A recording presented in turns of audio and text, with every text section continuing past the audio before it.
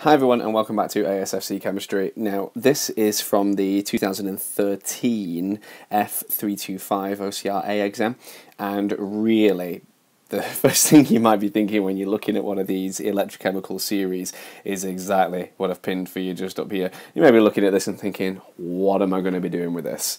The exam question itself got you to look at certain combinations of different redox systems from this, and you can see the number down the left hand side.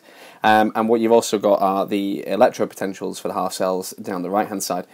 What you'll also notice is if you just have a look down the side, they are not in one particular order. So you can see we've got the most negative one at the top, which is the magnesium one of the minus 2.37.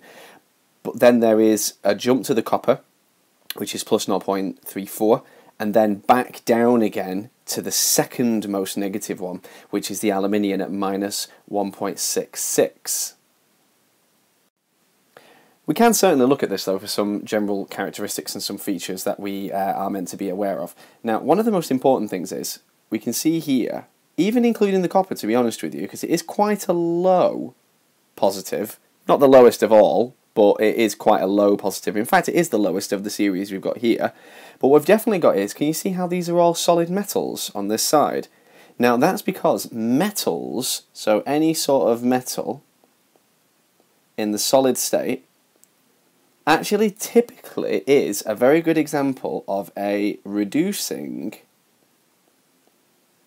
agent.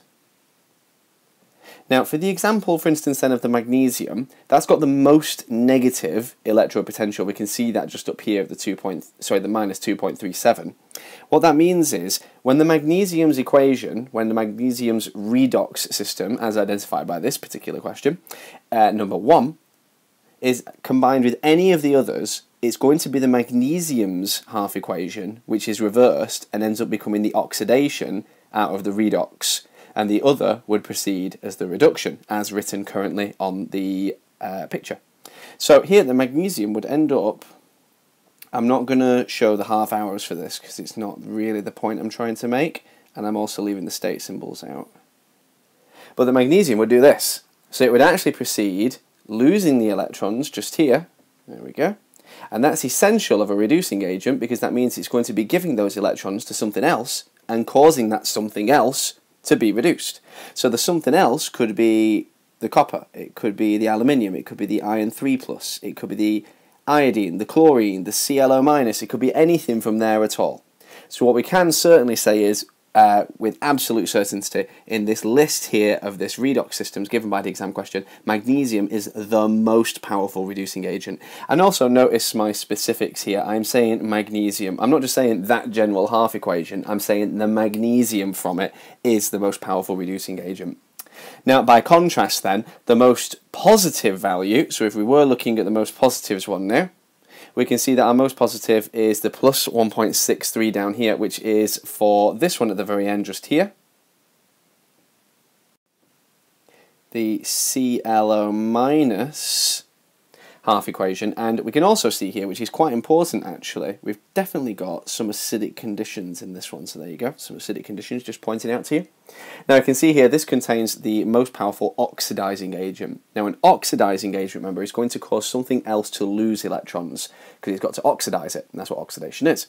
So it's got to be really, really, really good at accepting them. And we can see that it is accepting electrons here, and this really positive value over here, this plus 1.63, tells us that that ClO- is a very powerful oxidizing agent. It's going to drag the electrons closely towards it.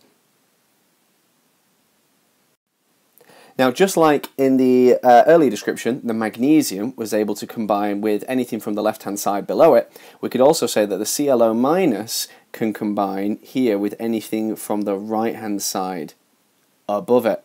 And that does include, by the way, just to make it really clear, I am aware still that these two are the wrong way around over here, so the 0.34 and the minus 1.66, I am aware, but what I've just said is still absolutely true because this is the most positive value, and so it would be able to combine with any of those, and it would display its oxidizing ability, and it would proceed in this reduction direction as written.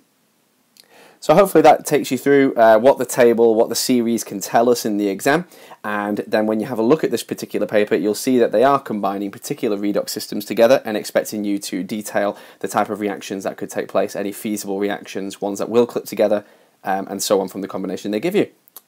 I'll leave you to the rest of the playlists. Happy revising!